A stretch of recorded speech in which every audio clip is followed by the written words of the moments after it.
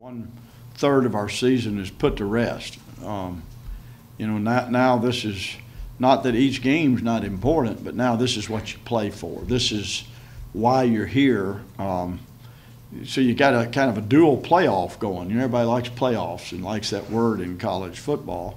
And you got a dual playoff going across the country, which is what I love. People trying to consider themselves in some levels. Everybody's paying attention. Who the four are going to be?